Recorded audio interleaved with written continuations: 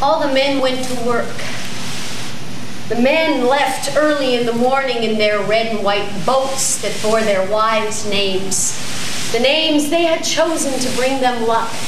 And they came back with fish, tons of fish of all sizes and colors that the neighboring villages' trucks would then carry away in exchange for the money they needed to feed the women with the lucky names, to clothe them, to take them out dancing.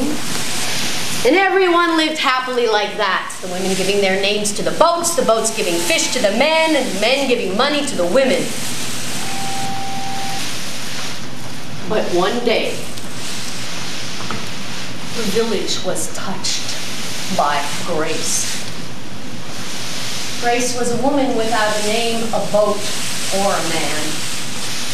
A man, mine, had fished her out like an enormous golden creature to keep her from drowning by the shore. Nobody ever found out where she came from. Grace set foot in the village. She dried her clothes and waited on the beach for someone to undress her.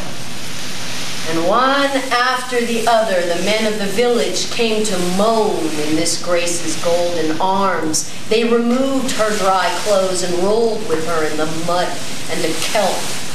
A whole summer, Grace rolled around the beach with all the village's men. They didn't give her much money, but they gave her fish. Fish of all sizes and colors that Grace devoured, licking her lips with her golden tongue before sticking it in the men's mouths as they begged for more. And the women said nothing.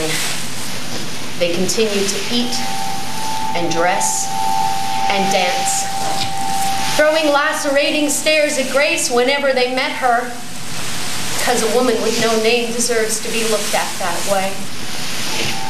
Then a man, mine, left in his red and white boat, but he forgot to come home when the sun went down.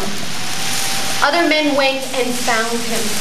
They found his boat disemboweled on a blue rock, and my man on the ground, his head broken and red, his eyes rolled inwards, his memory blackened under his smooth forehead. They brought him back to me so that I could nurse him back to health, and that's what I did. And my man's memory returned piece by piece to nest in his broken head. He remembered the sun in his eyes, the blue rock he had seen too late, the muffled sound of the rock in the white belly of his boat,